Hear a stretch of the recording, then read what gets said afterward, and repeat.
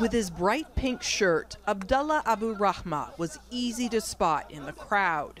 On this day 3 years ago, he was arrested near the separation wall at the end of a bike rally he organized commemorating the Nakba, or the day the Israeli state was established in 1948. The Israeli military is well acquainted with this longtime activist.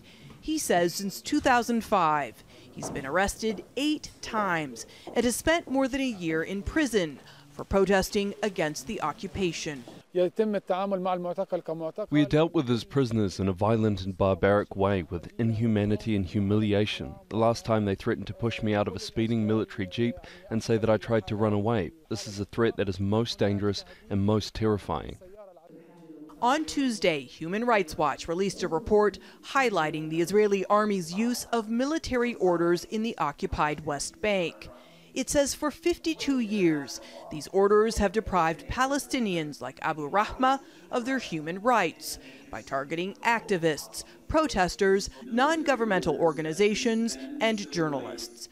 The group says these military orders were intended for short-term use under emergency law, not for a more than half-a-century occupation. It is now time for Israel to grant and respect the rights of Palestinians, the civil rights of Palestinians, all of the human rights of Palestinians, using as a benchmark the rights it grants to Israeli citizens. We spoke to correspondent and author Yonah Bob, who recently published a book delving into the balance between protecting Israel's national security and human rights in the West Bank.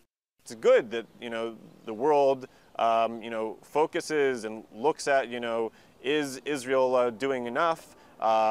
It's good to have that pressure. On the other hand, again, I think whenever groups want to criticize Israel or say, have you done enough? It's important to recognize reforms have been done, and it's important to recognize that Israel is operating in an incredibly challenging environment, and that terrorism isn't sort of like a fake thing.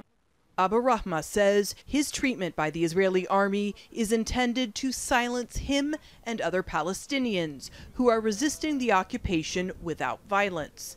Despite the months spent in prison, the huge amount of money spent in legal fees and fines, and the trauma to his family, he says he'll continue to protest and hopes others will as well.